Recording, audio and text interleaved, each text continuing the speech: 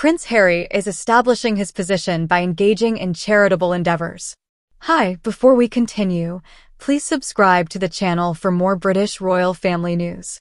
Prince Harry is meticulously crafting his purpose within the realm of charity work as he yearns to alleviate his deep-seated anger and frustration about the predicament he finds himself in.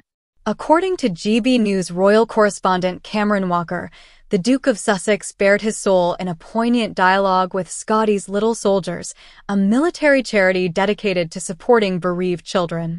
Walker inquired whether this could signify Prince Harry assuming a more responsible position within the royal family.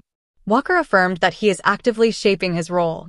Walker expounded, stating, "Throughout the past few years, it has become evident that Prince Harry has harbored immense anger and frustration regarding the circumstances he has been thrust into. There have been prolonged periods of absence from both Prince Harry and Meghan Markle. This, I believe, is his way of reclaiming his purpose. He is exploring his passions and identifying what truly ignites his soul, which unequivocally includes military engagements and championing military causes. This, my friends, is the essence of Prince Harry that we are currently witnessing. If the prince intends to stay with friends, the challenges become even more daunting. He firmly believes that the ever-watchful media is constantly monitoring his every move, and he fears that they will inevitably discover his whereabouts.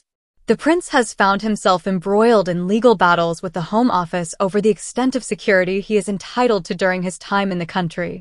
However, despite their intentions to break away, recent events suggest a return to their royal obligations, such as their recent visit to Nigeria and Harry's involvement with the children's charity. This dispute arose from a decision made by the Executive Committee for the Protection of Royalty and Public Figures, which concluded that since Harry is no longer a working member of the royal family, his taxpayer-funded protection in the UK should be adjusted accordingly. Thank you for watching till the end.